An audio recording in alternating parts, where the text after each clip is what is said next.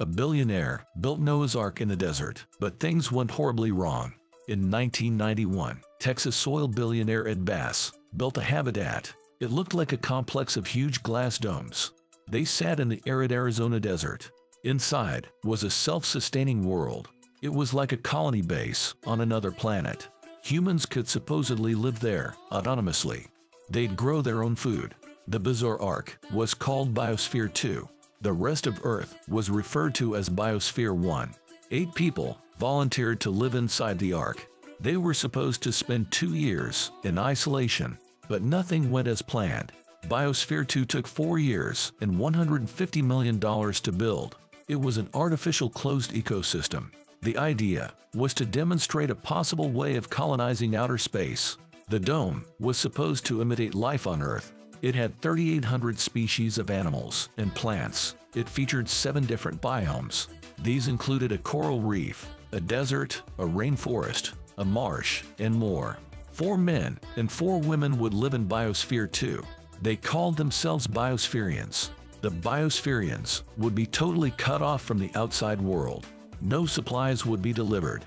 The people would grow their own food and recycle air and water.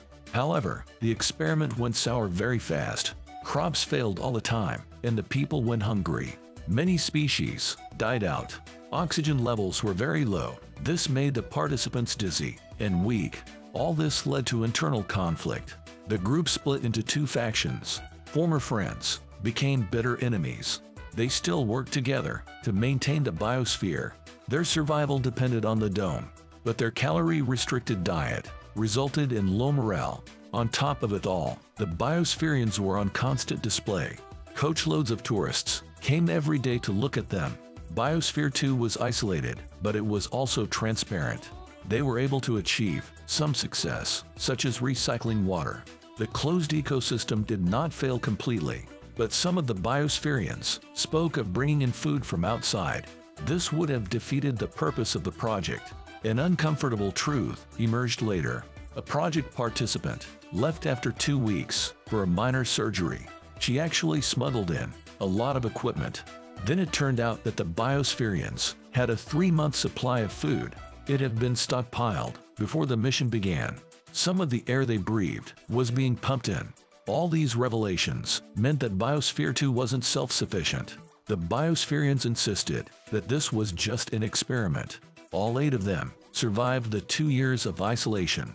The crew hardly spoke to each other by the end, but this was the only mission to succeed in any way. Ed Bass fired his team and hired new investors. In 1994, he launched a second mission. It lasted only 6 months before the management shut it down. The original structure still stands. It's now owned by the University of Arizona.